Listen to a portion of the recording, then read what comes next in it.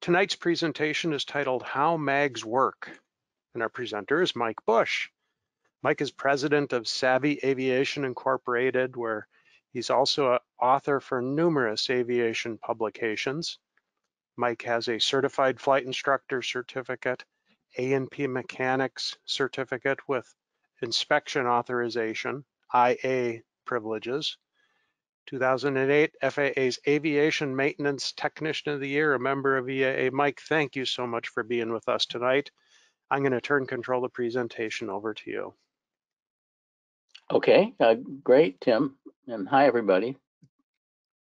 I've got a lot of material tonight, so the Q&A is probably going to be a little bit short. This is like a two-part webinar. The webinar next month, the first Wednesday of next month, is titled "How Mags Fail," and that one will have more time for Q&A.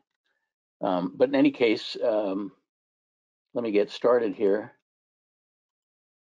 I fly this Cessna Turbo 310 that I've owned since 1987, so for quite a long time. And it uses a magneto ignition system. And if you're flying a certificated airplane, the chances are pretty good that your airplane uses a magneto ignition system too. You know, the fact that we are stuck with these very, very old technology mechanical black boxes is kind of a testament to just how hard it is to get modern technology FAA certified. Magnetos were actually first developed for cars in Germany in 1899. High voltage magnetos, which is what we use in airplanes, were first introduced in 1903. And they were used in automobiles, Model T Ford, automobiles like that. But magnetos were largely abandoned in automobiles in the 1920s in favor of battery-powered ignition systems. And nowadays, almost all of the cars use electronic ignition systems. Electronic ignition systems, or EIS, are also used almost universally on experimental amateur-built aircraft. Most of the RVs that we deal with and so on have some kind of electronic ignition system like this EMAG. But these things are pretty rare still on certificated airplanes. And the reason is because the FAR Part 33, which is the part of the regulations, it's called Airworthiness Standards for Aircraft Engines, is a very, very, very old part of the reg that has not been updated for a very long time. And it's kind of firmly rooted in the dark ages.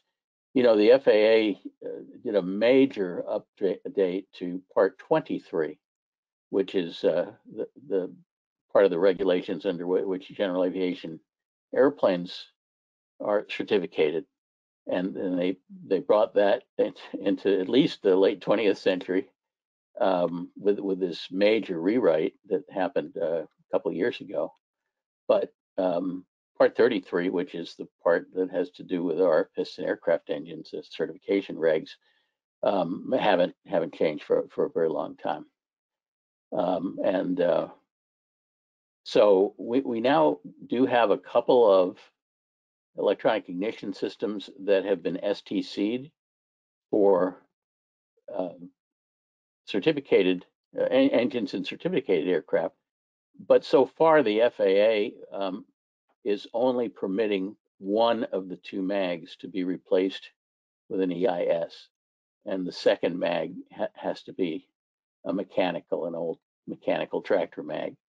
They just apparently aren't trusting these electronic ignition systems sufficiently to allow both ignition systems on certificated aircraft to be changed to an EIS, which seems sort of boneheaded to me.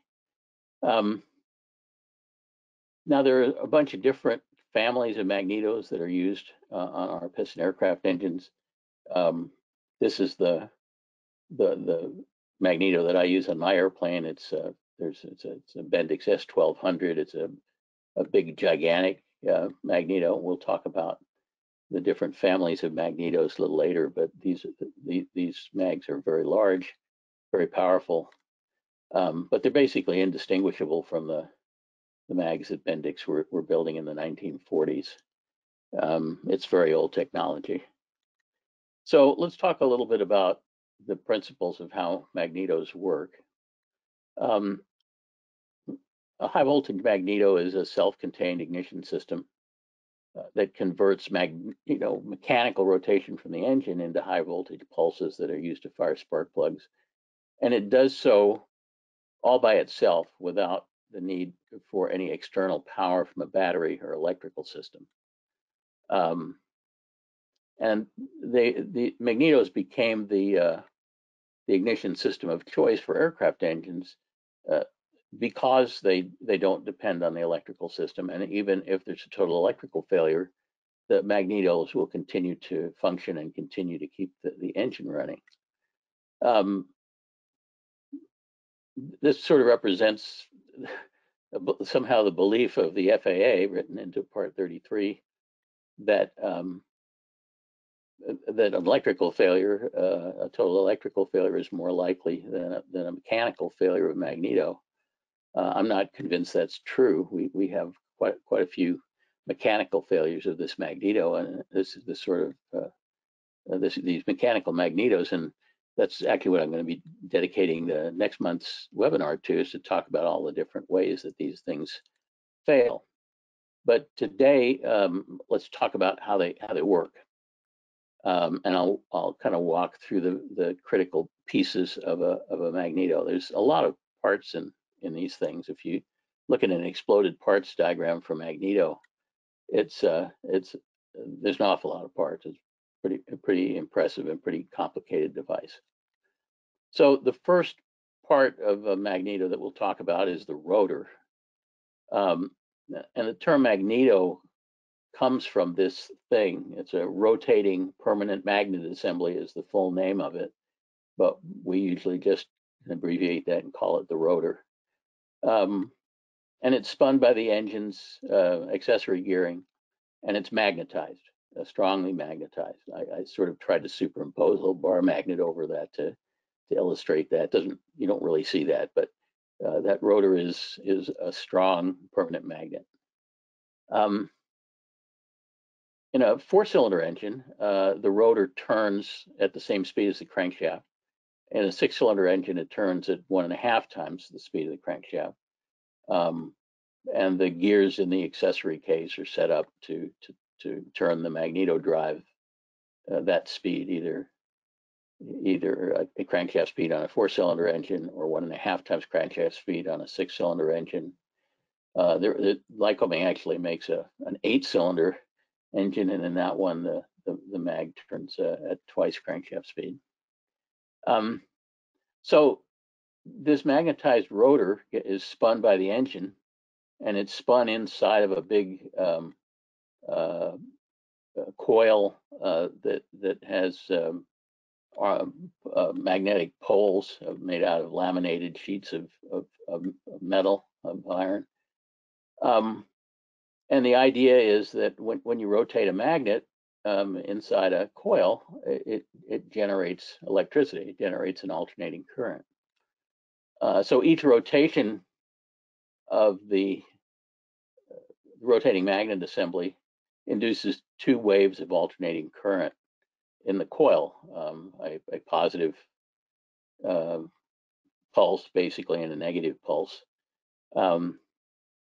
And both of those are used to fire spark plugs. So we fire 2 spark plugs per revolution of the crankshaft in a 4-cylinder engine, and we fire 3 spark plugs per crankshaft revolution in a 6-cylinder engine. The amount of energy that this thing can generate is a function of basically 2 things. It's how strong the magnet is, which sort of has to do with how big the magnet is. Bigger ones tend to be stronger. And also how fast it rotates. The faster it rotates, the more voltage that the mag can generate. I mentioned that my airplane has Bendix S1200s. There's basically 4 families of magnetos that are used primarily in our piston aircraft engines, at least the horizontally opposed ones, Continentals, Lycomings, Franklins, so on. The S1200 in the lower left-hand corner is a big giant magneto. It throws a very hot spark. It's really the best of the group, but the problem is it's physically quite large, and there are quite a few engines where there's just not enough room to put a Bendix S1200. If your engine is one that can accommodate a Bendix S1200, that's the best mag to install, because it's the most reliable and it throws the hottest spark. Bendix also makes a medium-sized mag called the S20 or S200, depending on which of the 2 different starting systems that the mag uses. We'll talk about the starting systems in a moment. Then Slick makes mags, either 4000 series or 6000 series magnetos, and the Slicks are the smallest, physically smallest mags of the group. And then finally, there is a mag that was made by Bendix, which is now owned by Continental, and is used only on certain Lycoming engines. What's wrong with that picture? And it's called the D3000. It's a dual mag, and basically what it is 2 magnetos in a single case with a single drive. There are a lot of us that think that this dual mag is bad news. It probably shouldn't have been certified because it doesn't really give you all of the redundancy that the regulations intended when they require that the engines have dual ignition systems. And there are some single point failures of the D3000 that will take out both sides of the mag. Not a good thing. But at any rate, it was certified. It's used on some Lycoming engines. If your Lycoming engine has a D on the end of its number, like an O320 H2BD or a TIO 540 J2BD, the D at the end of the number means that the engine is configured to use this Bendix dual mag. And because it's made by Continental, and because it's used only on Lycoming engines, a few years ago, Continental said, well, golly, why are we making these mags for our competitors' engines? So they announced that they weren't going to support the D3000 anymore. And this has been a problem for owners of engines that have Lycoming engines that have Ds on the end. There are some aftermarket components that are available to keep these mags running, but typically when these D engines are overhauled, there's a pretty good incentive to replace the accessory case at overhaul time with a different configuration accessory case that uses 2 conventional mags as opposed to one of these dual mags.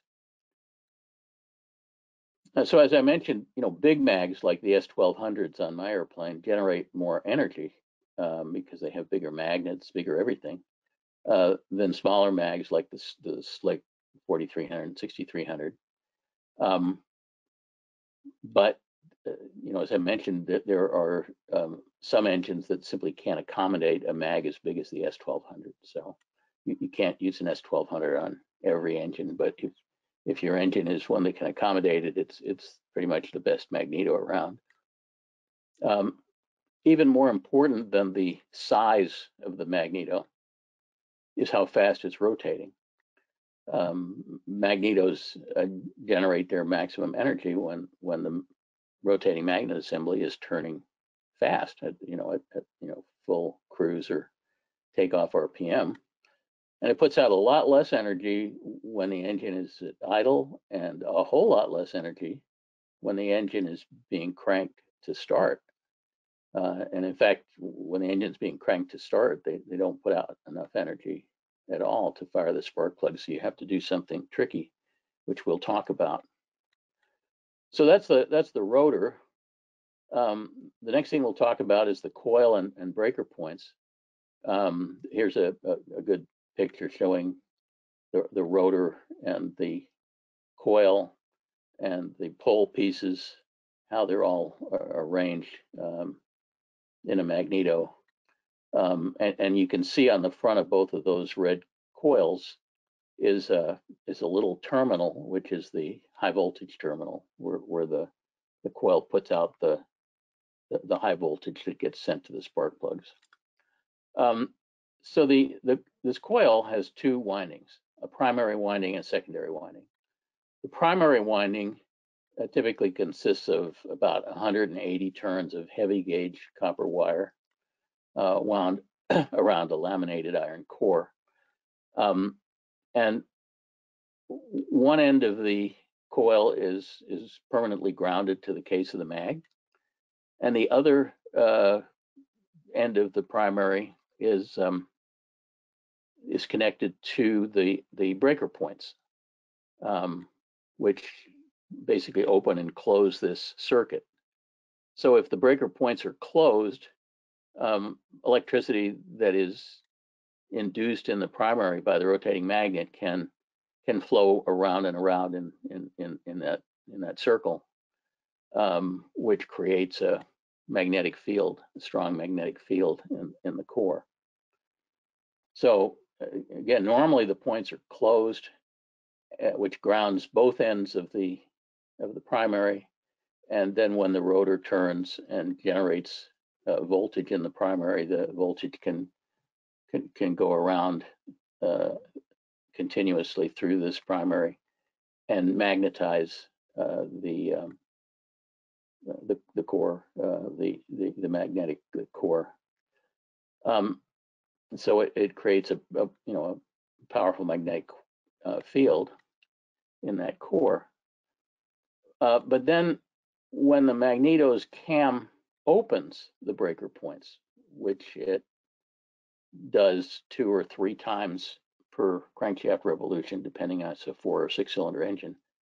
But when the cam opens the points, it interrupts that flow of current, breaks the circuit, causes this magnetic field to collapse suddenly. And when it collapses suddenly, it generates a moderately high voltage spike in the primary, 200 or 300 volts, let's say around 250 on average volts are generated. A spike of 250 volts are generated in the primary. Now the secondary winding, which is wound around the same core, contains typically 18,000 turns of very fine magnet wire. So around 100 times as many turns as the primary. So these two windings act as a step-up transformer, and they step the primary voltage up by a factor of 100 in the secondary. So if we open the points, generate a 250 volt spike in the primary, we're generating about a 25,000 volt spike in the secondary, and that's enough voltage to throw a nice hot spark across the spark plug. Then there's a component in there called a condenser or capacitor. Both words are used. They're basically synonymous. A condenser is kind of an old-fashioned word. That's what Ben Franklin used to call them when he was playing with kites and lightning bolts. Nowadays, we tend to call them capacitors, but both terms are used. And here's the purpose of the condenser, the capacitor. The breaker points are opened by the mechanical action of a cam. In this case, it's a 2-lobed cam, and it opens the breaker points twice per revolution of the crankshaft. So this would be in a probably in a 4-cylinder engine. But there's this cam that opens the points twice per revolution. And as it starts to open the points during the first few microseconds that the cam is opening the points, the points are so close together that if we didn't do something to prevent it, that 250-volt spike would arc across the points. And arcing across the points would be bad because it would erode and pit the points, so they wouldn't last very long. We'd have to keep changing the points a lot. And also the collapse of the magnetic field would be slower if the arcing was allowed, and that would result in a weaker and sort of less predictable spark. So to prevent this arcing across the points as they are just starting to open, this condenser is put in the mag or capacitor, and it's wired across the points.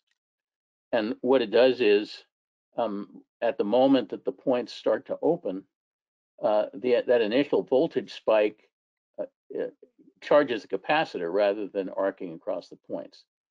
And it charges the capacitor for about 50 microseconds or so until the capacitor is fully charged. You control how long that period of time is by how large the capacity of that capacitor is, and so it's tuned to just be about to be optimum.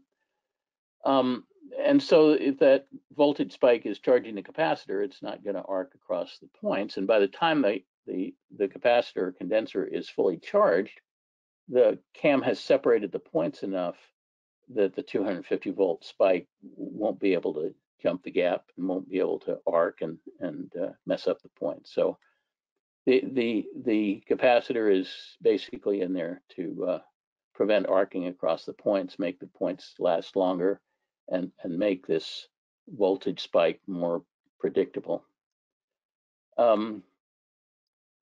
Sometimes these condensers go bad. They're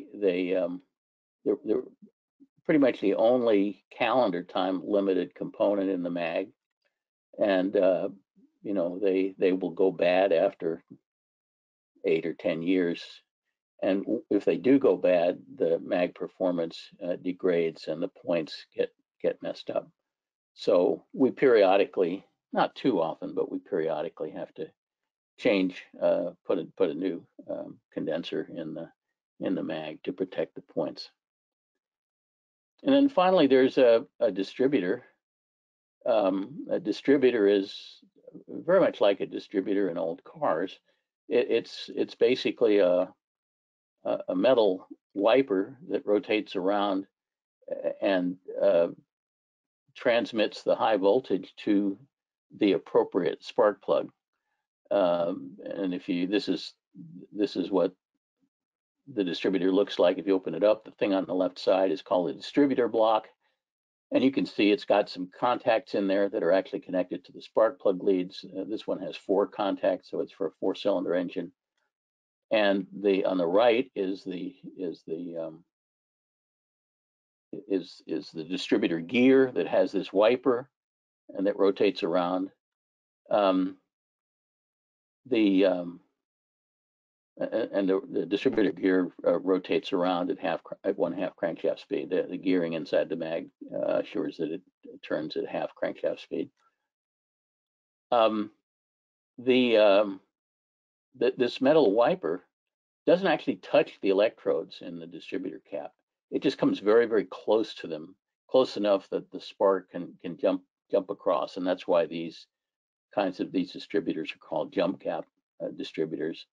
And the gear also has in the middle of it, it has a carbon brush that has a little spring beside it, and that brush presses up against the hot terminal on the coil. So that's how the high voltage from the coil gets to that little wiper and then gets to the appropriate spark plugs as this thing is turning around and sending it to the appropriate spark plug. So I think I said all of this. Okay, and the wiper doesn't actually touch, it's a jump cap.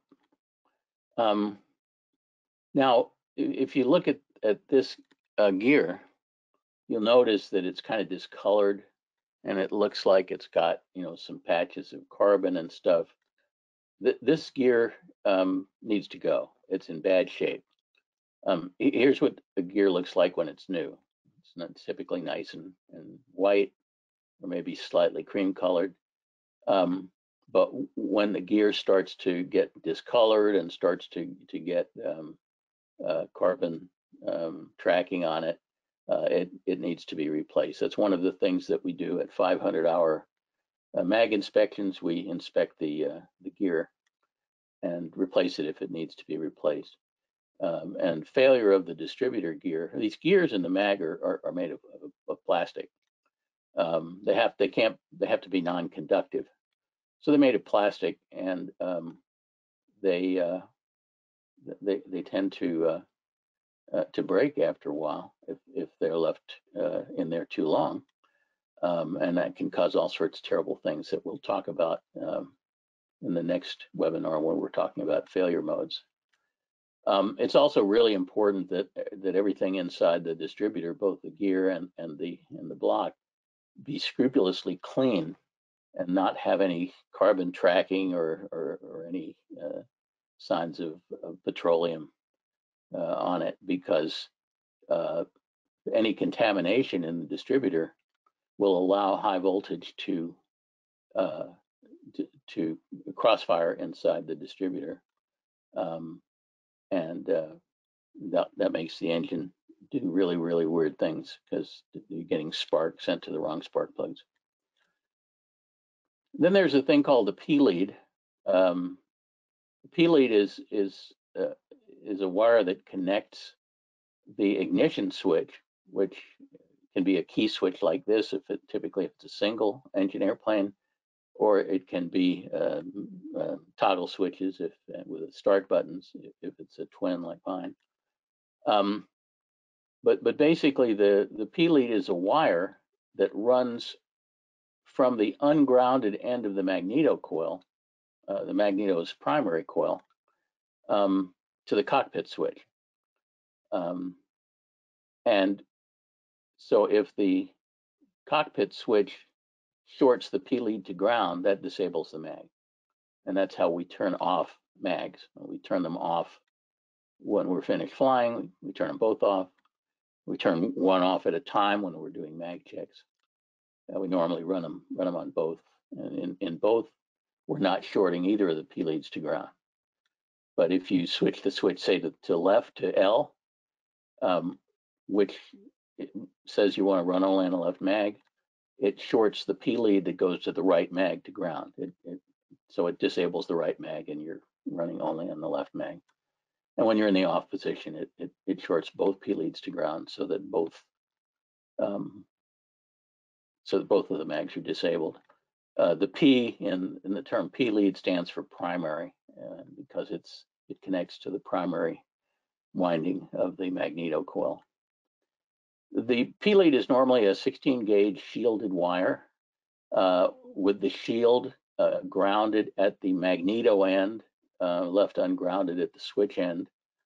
It's really important that the P lead be shielded, because when the mag is running and not being shorted out, that P lead would radiate high voltage into the cockpit and create all kinds of noise in the radios and make GPSs very unhappy and so on. So it needs to be shielded in order to not radiate and not mess up avionics. Because the P lead, runs into the engine compartment and is connected to the engine, and it kind of vibrates around a lot. It's not uncommon for the P lead to break. Often it breaks at the end where it's connected to the magneto. And depending what breaks, it can cause various things. If the center conductor breaks, then you can't shut the mag off, and you have a hot mag, which is a dangerous situation. So if you turn the prop, somebody might get hurt. Also, you couldn't do a proper mag check if the P lead center conductor is broken. If the shield is broken, if it's ungrounded, then you get noise in the radios. You might get degraded GPS performance and so on. But the key to that is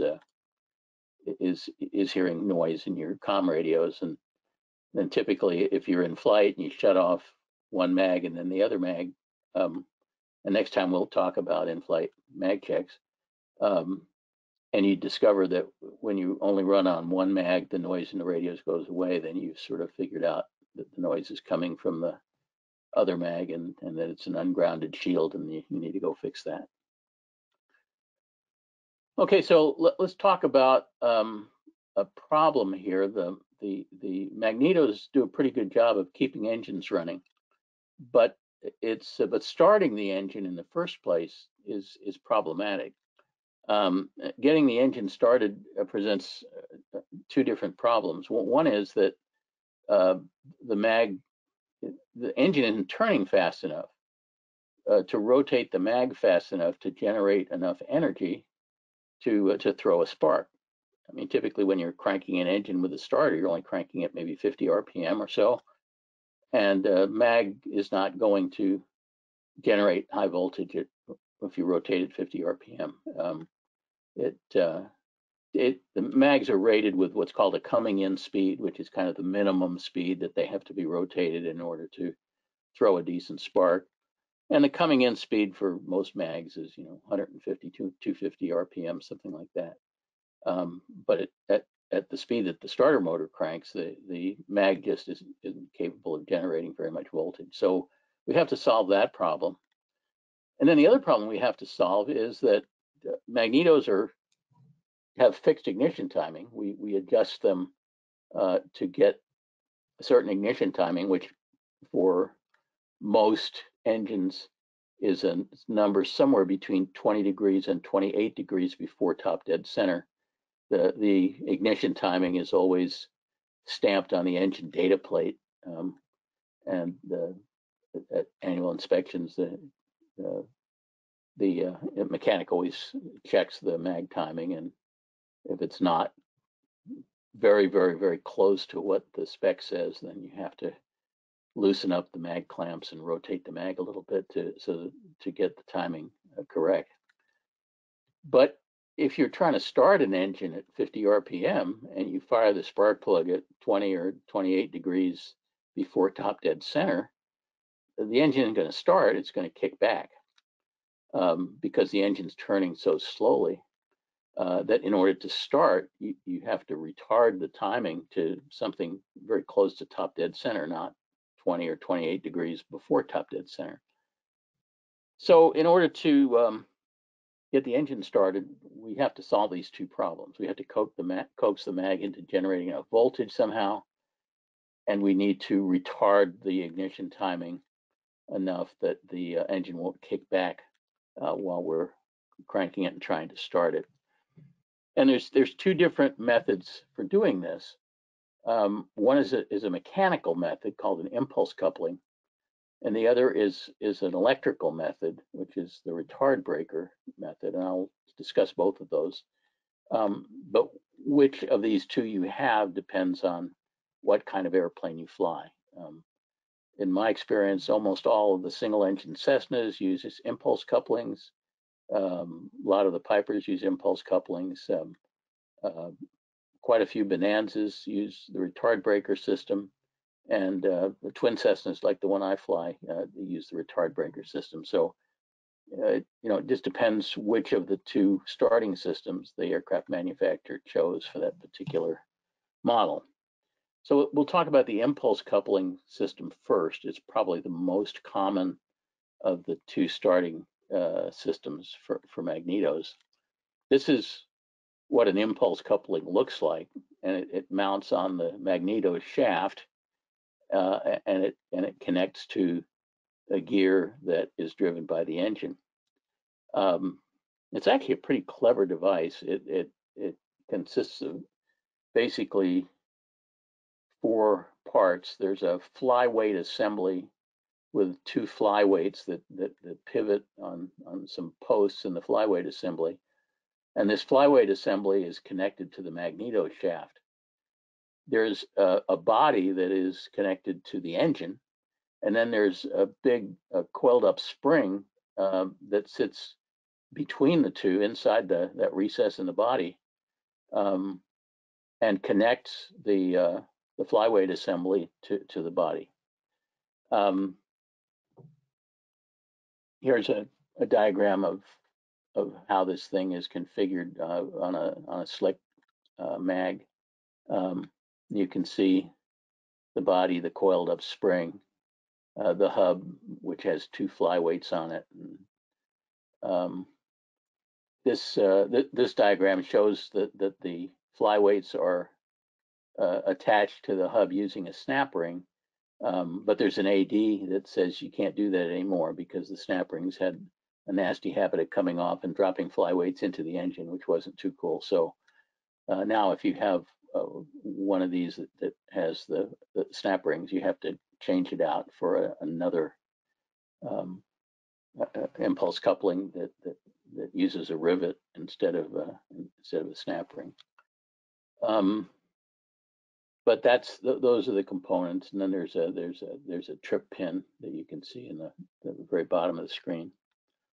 And so the way this thing works, and I wish I could show you a movie of it because it's a little hard to visualize. But you start cranking the engine, it starts turning the housing of the impulse coupling, but the flyweight is hitting this pin, and so it can't move. And so what the engine is doing as it's starting to turn is winding up the spring. It's not turning the magneto, it's just winding up this spring. And it continues winding up the spring until the finger on the hub hits a little tang on the flyweight and basically releases it from the pin. And now you've got this wound up spring that snaps the magneto at a much faster speed than what the engine is turning. And it just keeps doing that as you're cranking it.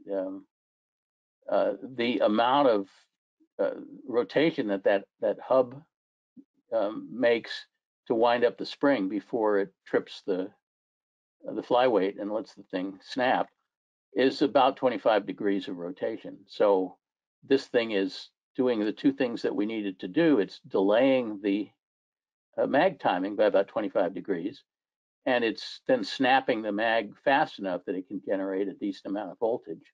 Even though the engine's only turning at 50 RPM, the mag, it will turn a lot faster than that as the spring snaps it around.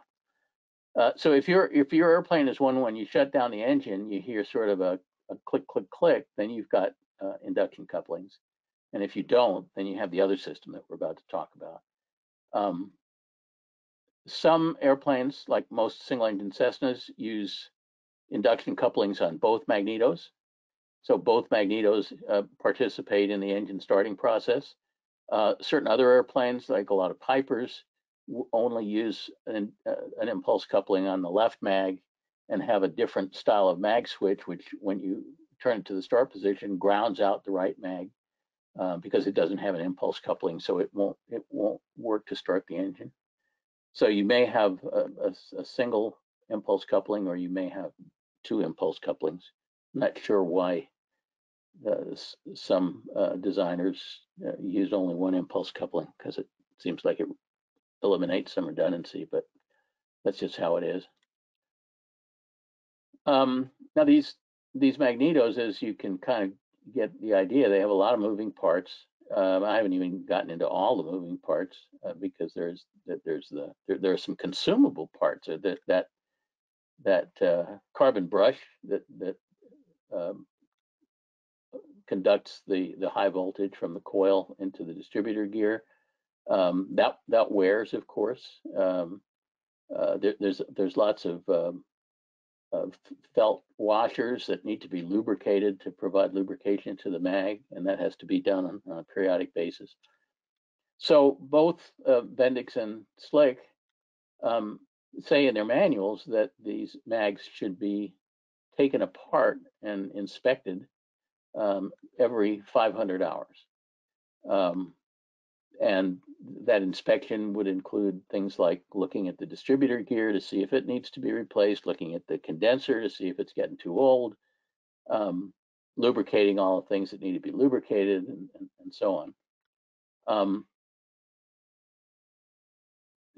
You know, one of the problems with magnetos is that there really isn't any good way to determine the magneto's condition without removing it from the engine and taking it all apart.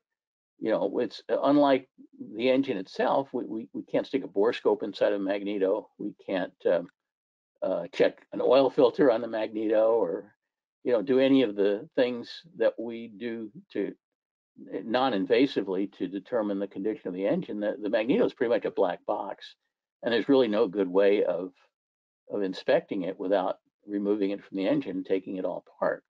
And that's what we have to do every 500 hours. We don't have to overhaul it. Overhauling it would be more than that, but we at least have to do a disassembly inspection and lubricate all the things that need to be lubricated and replace things that seem to need to be replaced.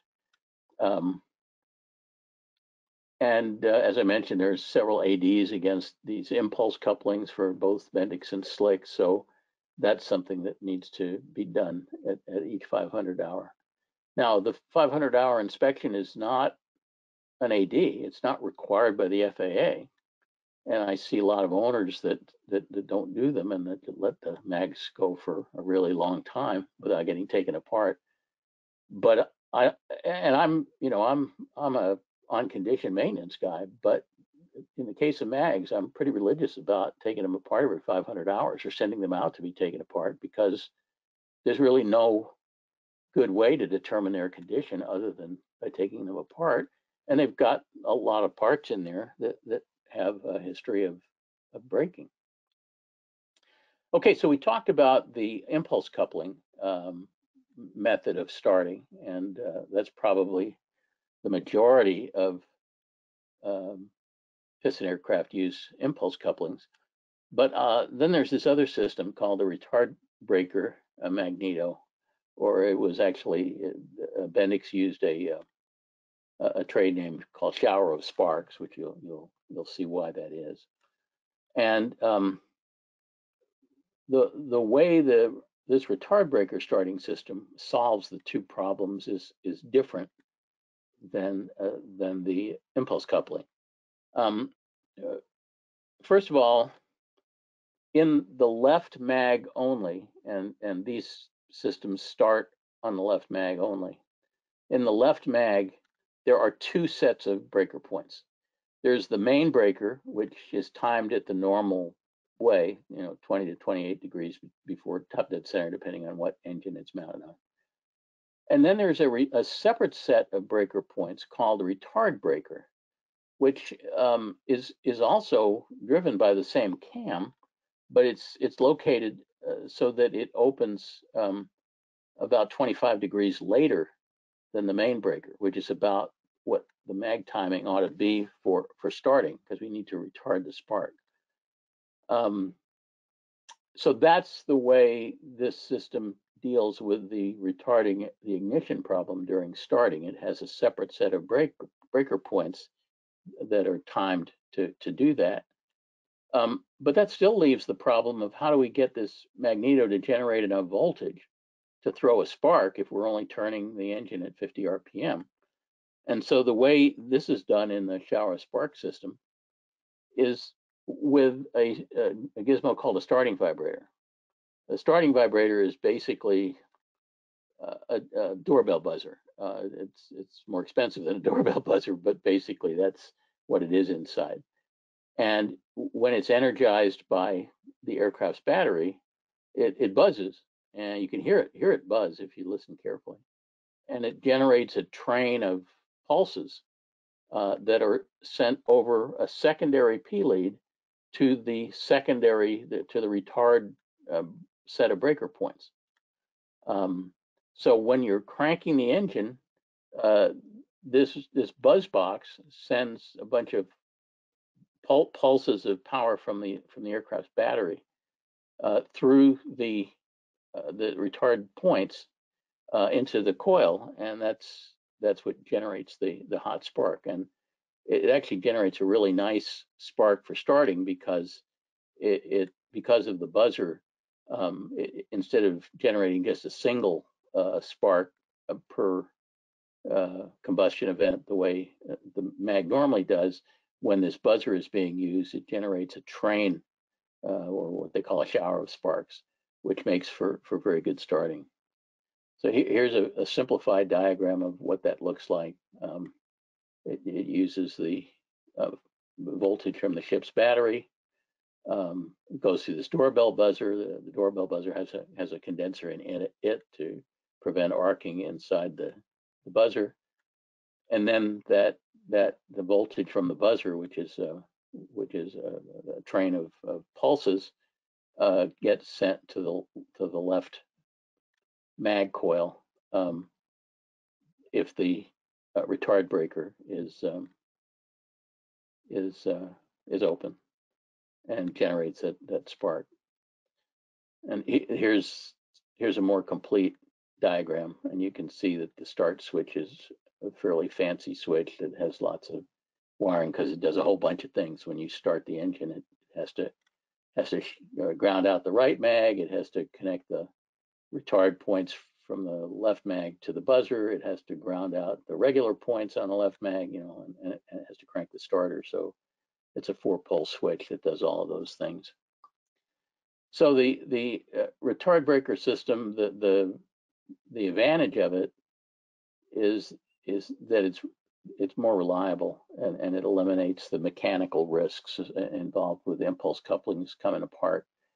And it produces easier starting because the spark plug fires a bunch of times instead of just once as you're cranking the engine. The one disadvantage of the system is that it depends on battery power. So if your battery is completely depleted, you can't hand prop the engine if you have a shower of spark system, because there's just not going to be any starting voltage because it depends on the battery. There's one other starting thing that was introduced in the 90s by Slick. It's a device called Slick Start. It's basically, it's STC'd for pretty much everything, both Bendix mags and Slick mags. The only thing it's not STC'd for is the dual mag, the evil dual mag, the D300 or D3000 rather.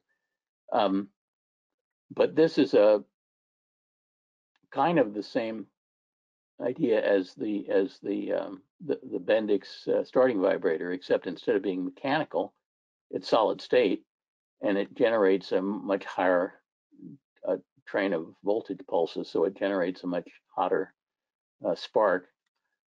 So if you have starting problems, say you're operating in very cold weather and you've tried other things, retrofitting the Slick Start is not a bad idea. It's pretty easy to put in, and it's STC'd for both, as I said, both Bendix and Slick mags, other than the dual mag. If you have the dual mag, you can't put this in. But it's a pretty good unit. Again, it'll probably become obsolete when people start putting EISs in certified airplanes, and hopefully when the FAA relaxes their requirements a little bit and allows us to put dual EISs in our aircraft, in certified aircraft, which they presently aren't doing. They only allow one mag to be replaced. Another problem is that the two EISs that are STC'd, they provide variable timing, which is really quite nice. And so they advance the timing when you're in cruise, and they provide quite a bit of fuel savings. But that feature does not work if the engine is turbocharged. You have to disable the variable timing in a turbocharged engine. So that's the primary reason I haven't put one of these in my airplane, because it's turbocharged, and I'm waiting for one of them to come out with a version that will provide variable timing in turbocharged engines. We're not quite there yet. So Tim, that's all I have, which was quite a lot, and we can open it up for Q&A for whatever time that we have available.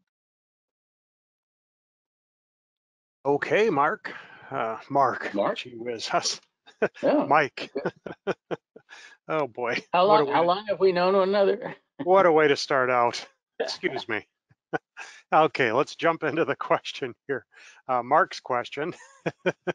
What does it tell me if the engine runs systematically rougher on one specific mag side? Well, it could tell a number of things. The hope is that you have an engine monitor and you can do some in-flight mag checks and dump the data, and you or we can take a look at it and try to figure out what's going on. It's kind of hard to diagnose these things if you don't have an engine monitor. The engine monitors pay for themselves in spades when you're trying to troubleshoot problems like this, because you can typically see exactly what the problem is, whether it's a spark plug, whether it's a lead, whether it's a mag problem. So that's, if the engine is running rough on one mag, it's probably not the mag. And the reason I say that, and again, it would be nice to have a lot more data to look at, but the reason I say that is because running rough is a very distinctive symptom, and it means that not all the cylinders are putting out the same amount of power. That's what makes a piston engine run rough, is that different cylinders are putting out different amounts of power.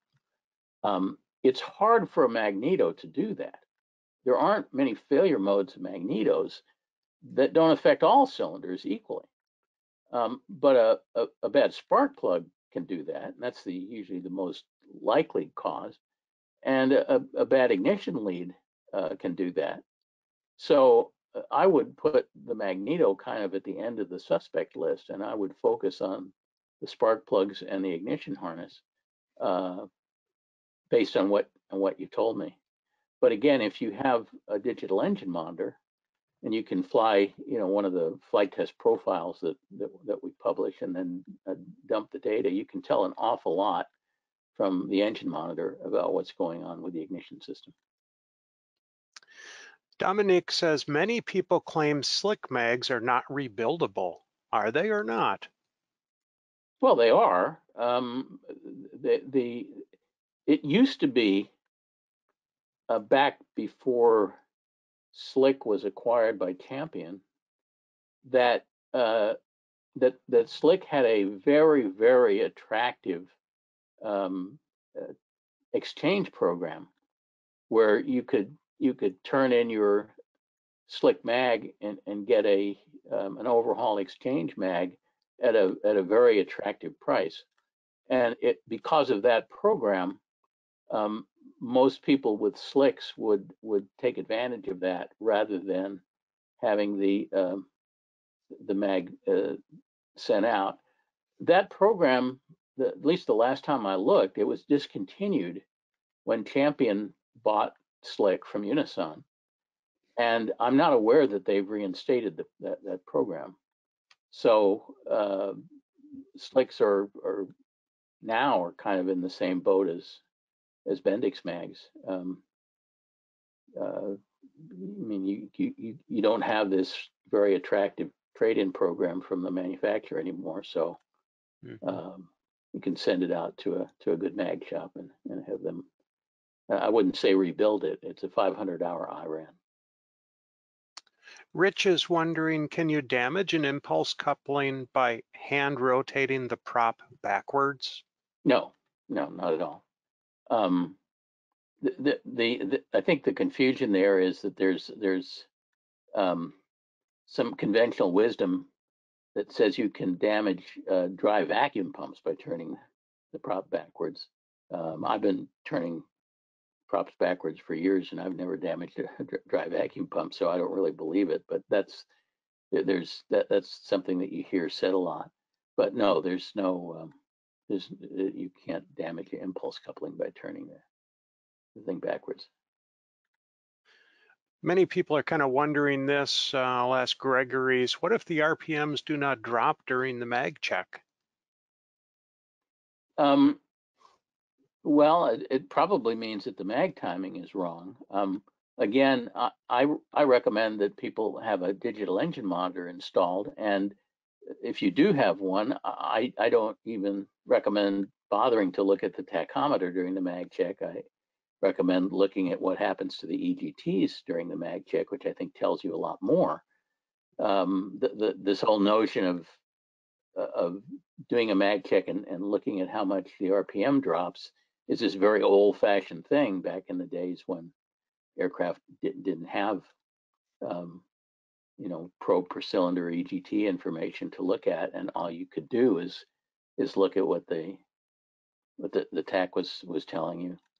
But if you do have an engine monitor, then I recommend that that's what you look at during the mag check, and don't worry too much about RPM. But generally speaking, if the RPM doesn't drop during a mag check, you either have a hot mag, you have a broken P lead, so that when you try to turn off the mag, it doesn't turn off, or you have a mag that's significantly mistimed, typically very retarded, so that you don't get very much drop when you turn off the mag.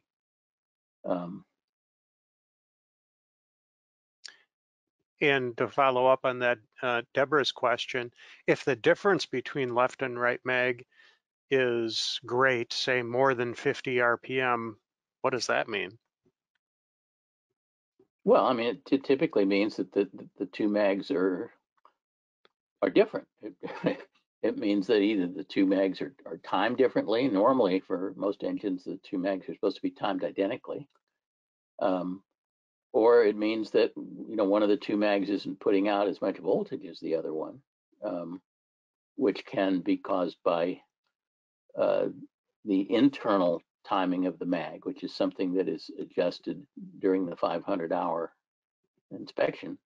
That the internal timing is off, and the internal timing has to be correct in order for the mag to generate the maximum rated voltage that it's supposed to generate.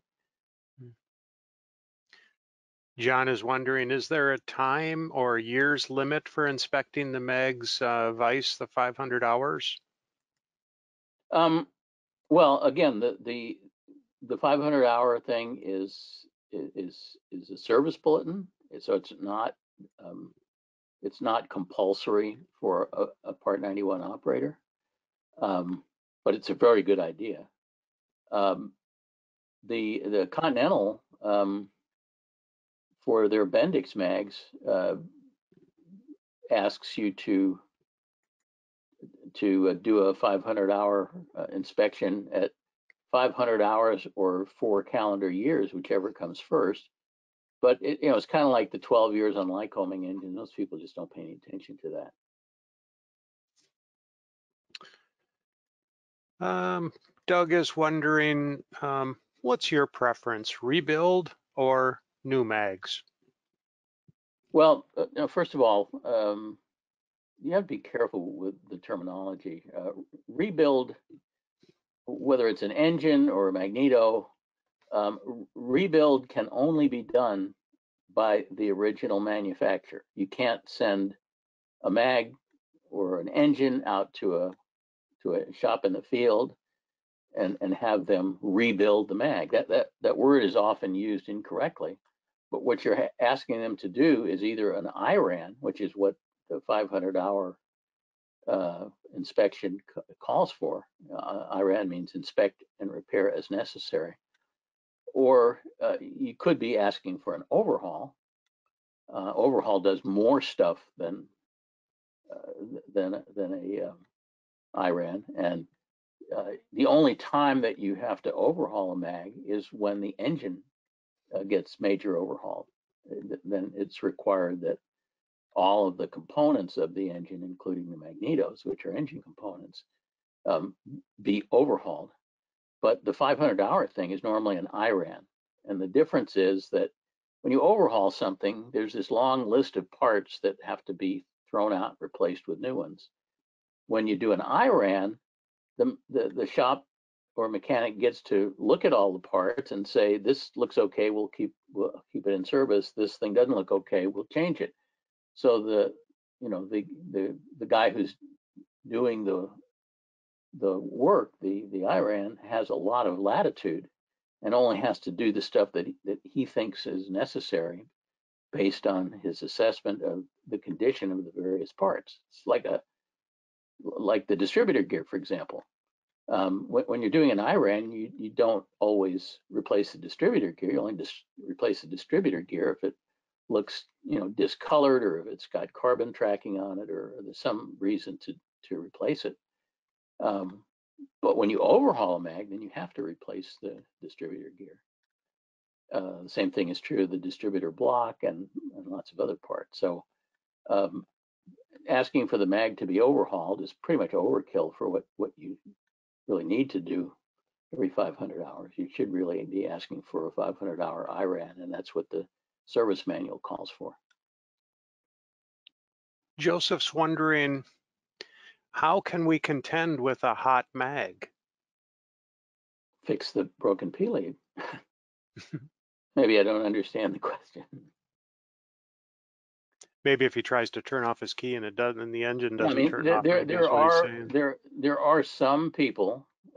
This isn't normally on most checklists, but there are some people that do a hot mag check at the end of a flight. They actually turn off the mag and see if the engine quits, which it obviously shouldn't do. Oh no! If you turn off, they actually turn off both mags and see if the engine quits. And the engine should quit if you turn off both mags, although that's not the recommended way to stop the engine. The recommended way is to pull the mixture control. But if you do a hot mag check by turning off both mags, and the engine should quit. And if it doesn't, then you've got a hot mag, and that means that there's a broken P lead, or it could be something wrong with the ignition switch, but most often it's a broken P lead, and it's usually broken at the end that connects to the magneto itself, because that's where all the vibration is. Jimmy's wondering, why do you need mag filters on Bendix mags? You only need mag filters on pressurized mags.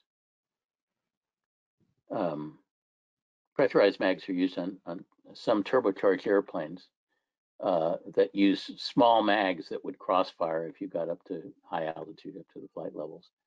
And so to prevent them from crossfiring, they pressurize the mags. They run some tube from the turbocharger output, pressurized air from the turbocharger, into both mags to pressurize the mags and to keep them basically at sea level, even when you're up high. And because the air that is compressed by the engine can have moisture and stuff in it, especially if you're flying through rain or whatever, they always run that pressurized air through a mag filter before it goes to the two pressurized magnetos.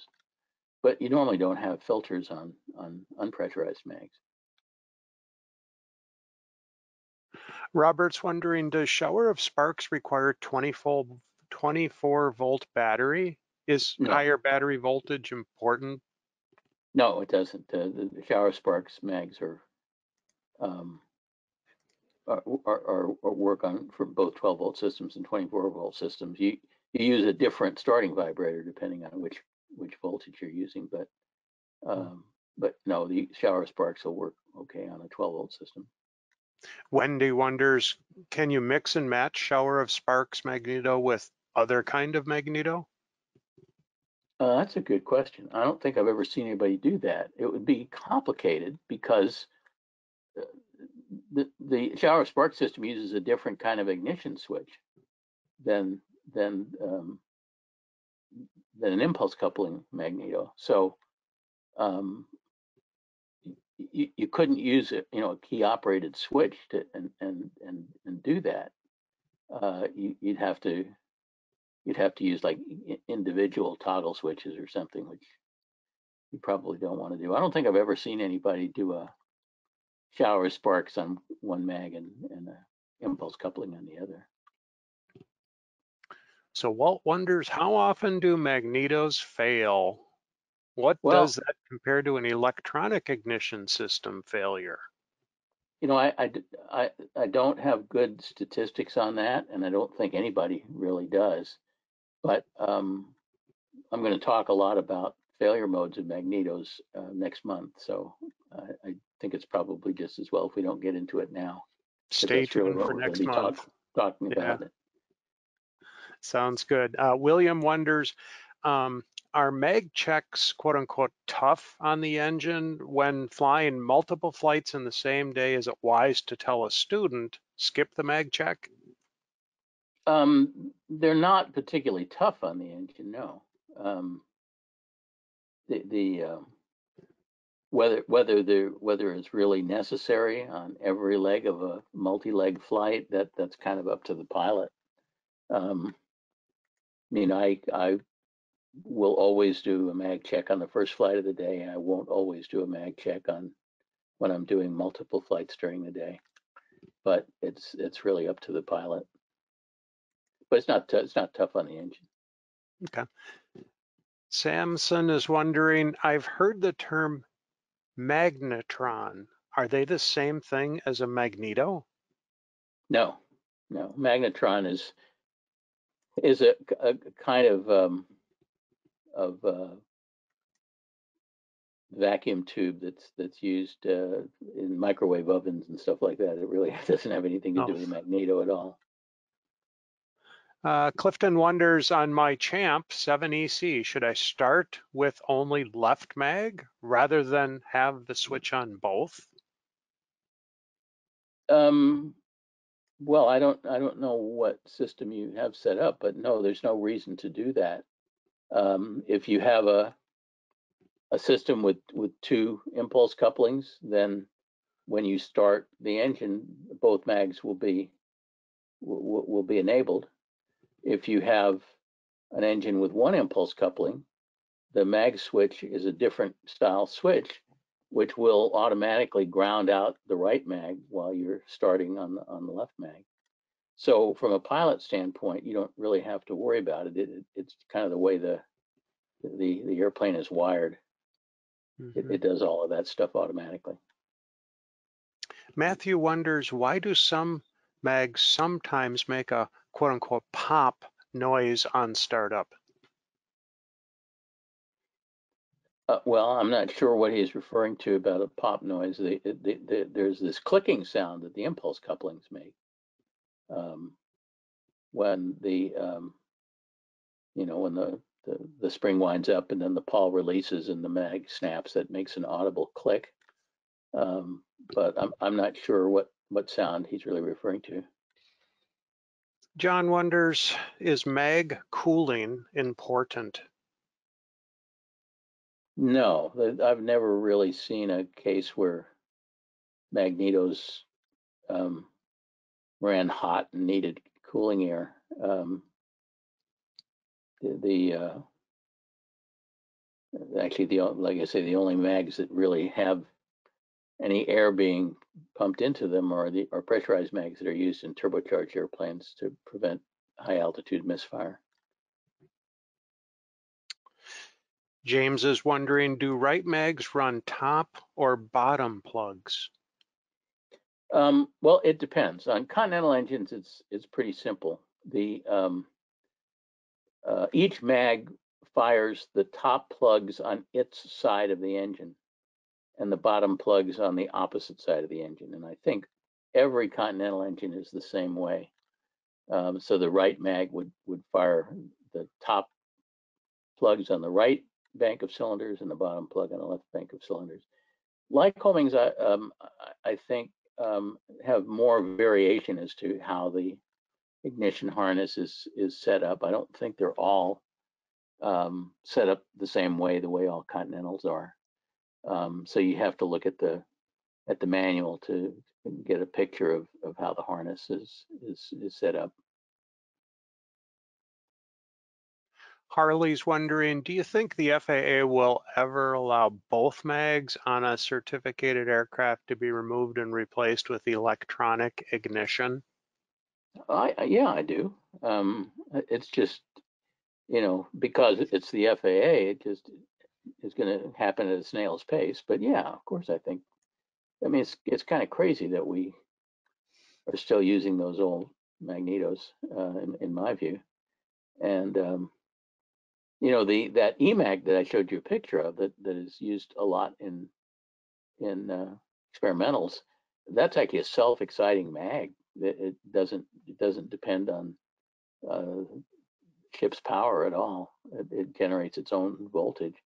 And if that mag were available for certificated aircraft, I think it'd probably be possible to talk the FAA into it. But the EMAG guys don't seem to have any interest in spending the hundreds and hundreds of thousands of dollars it would take to get their mag certified. So they have just always focused on the experimental market and not gone through the certification hassle. Well, what's really needed, I think, is for the FAA to revamp Part 33 and make it a lot easier to get new technology certified in the engine area than it is now. What's Part 33? That's the part of I talked about at the very beginning. That's the part of the regulations that has to do with certifying engines. Part 23 is for certifying small airplanes. Part 25 is for certifying big airplanes. Part 33 is for certifying engines. And Part 23 got recently revamped and completely redone and kind of dragged into the 21st century, but Part 33 hasn't been changed in a long, long, long time. Hmm. Mark is wondering, why is one of my mags timed at 26 and the other at 28? It's an engine for a 1967 Cessna 172 with a Continental 0300D. I don't know the answer to that. I have seen a few engines that have a spec that call for the two mags to be timed slightly differently. The vast majority of engines, the spec is that both mags are timed the same. I can't tell you exactly why on your engine it's spec that way to have what we call split timing. Hmm. Kelly wonders, should the mags be timed at every condition inspection each year? Oh, absolutely, yeah. I mean, it doesn't take very long to do it. You just hook a buzz box to it and put a digital inclinometer on the propeller, and you measure, the exactly where the points on the mags open, and they should be within a degree, no more than a degree from what the spec says, preferably +0 and -1 degree from what the spec says. And if they aren't, you just need to loosen the magneto clamps and rotate the magneto a tad to get the timing to be correct. It doesn't take very long. Hmm. Alex wonders, is it worth upgrading one mag to electronic and one to mechanical? Um, well, I think it is at this point. We've got a lot of clients that have done that, and they all seem to be pretty happy with it, and they all seem to be getting improved fuel economy because of the variable timing. So to me, it kind of makes sense. As I said, the only reason that I haven't done it on my airplane is because I have a turbocharged airplane, and they haven't yet figured out how to get the variable timing to work with turbocharged airplanes. But yeah, if I had a normally aspirated engine, I would probably give serious consideration to putting one of the EISs on. William wonders, is wondering how much fuel savings do you get with the EIS, and you just answered that. He also says, do you use the same lean of peak procedures? Yes. Okay. And William wonders, is it true the mags won't fire when the prop is pulled through backwards? Um, if it's if it is a an impulse coupling system, then the mags will not fire when you pull the prop through backwards, because the impulse coupling is a one-directional thing, and it won't do its little snapping number if you're turning the prop backwards. So the engine won't start if you're turning it backwards. Shower of sparks, it would be a lot more risky, but the shower of sparks system doesn't generate any voltage unless you are holding the start switch in the start position, which you normally wouldn't be doing if you were moving the propeller by hand. So I don't really think there'd be any risk with shower of sparks either, unless you're pulling the prop backwards and somebody was in the cockpit pushing the, or turning the key switch to start, which is kind of unlikely. Lyle's wondering, what happens to the energy that goes into the capacitor? What happens to it? Yeah. It discharges through the coil.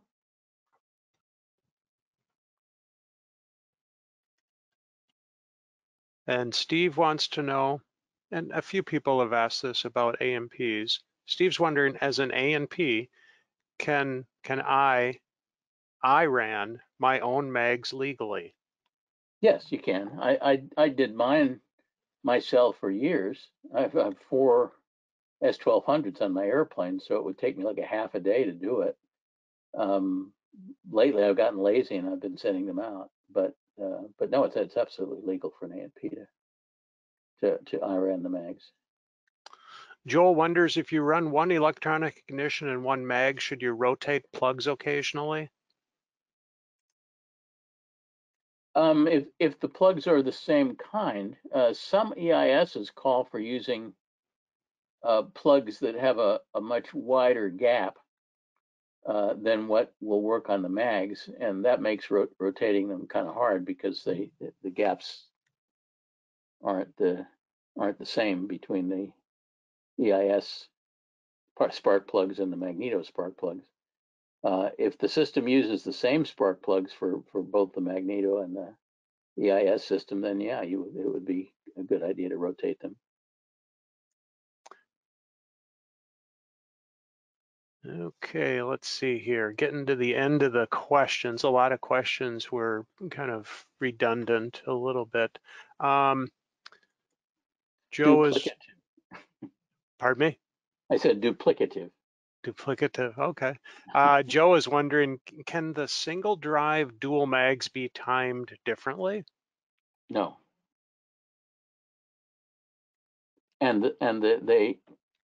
they only have a single impulse coupling driving both mags. So if the impulse coupling failed, it would take out both mags. The other thing that we see with the dual mags, which isn't very good, is if the clamps that hold the mag in position on the back of the engine start vibrating loose and the mag rotates, it puts both mags out of time instead of just one. Mm-hmm. So there are a bunch of reasons why I'm not a big fan of the dual mag, but it is what it is. And Casey's wondering, does the impulse coupling affect the procedure for timing the engine? No, no, it does not. Let's see here. So Tom's wondering, does the impulse coupling disengage once the engine is started, or is there wear and tear on the spring post start? No, it disengages. Those flyweights are designed so that when the engine is turning above the mag's coming in speed, centrifugal force pulls the flyweights where they can't engage the stop pin, and so once the engine is turning at decent RPM, the impulse couplings kind of go out of, they become rigid couplings. They don't keep winding up the spring. When you shut the engine down, the last few blades, you will often hear the impulse coupling snap as the engine is turning really, really slow, and there's not enough centrifugal force to pull the flyweights out of the way. But when the engine is running at any kind of reasonable RPM, idle or anything above that, the centrifugal force causes the flyweights to pull out of the way, and it's actually a pretty clever system, really. So a few people are wondering, what EGT temperature change would you expect on a mag check? Normally, we expect to see somewhere between 50 and 100 degrees Fahrenheit rise of EGT when the engine goes into single mag operation. And what we normally see, I had a really good slide of this, that what we usually see is that when you operate on one of the mags, the odd ones rise more than the even ones, and then when you switch to the other mag, the odd ones rise less than the even ones rise more. So there's some asymmetry between the odds and evens when you do a mag check. Well, Mike, we've gotten to the end of just a wonderful presentation. Thank you so much. It looks like we had over 1,800 people logged in. From my memory, that's an all-time record. So I think thank you, so. everyone, for joining us. This is just wonderful. Yep. Mike, take a moment and share your closing thoughts. Okay, well, we're gonna do more mag stuff next month. We're gonna talk about failure modes of mags and so on, and what pilots should do when a mag acts up. My books are all available, Amazon, EAA, Aircraft Spruce, and between now and February 8th, they're being marked down at the EAA bookstore, so that'd be a good place to get them. This is our